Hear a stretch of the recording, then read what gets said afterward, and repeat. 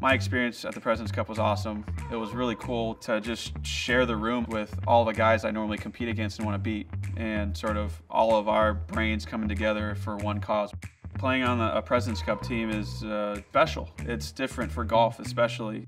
You have a lot of stars and their teams all in one room with the same goal at the end of the week. So you can kind of tell how those individuals run their teams, you know, based on how they communicate with us as players. And collaborating was tricky. The coaches and vice captains and assistant captains always were there to help us collab. They had ideas and ways for us to become more uniform. And with my own team, I felt like we needed to do the same thing we do every week. We need to adjust to the country, we need to adjust to the golf course, make me perform at my highest level, and then sprinkle in a little bit of what they had in mind for, you know, our team. Tigers was our captain, and he sort of spoke about, if everyone handles their own business, we're gonna be okay. This is a really good group of guys.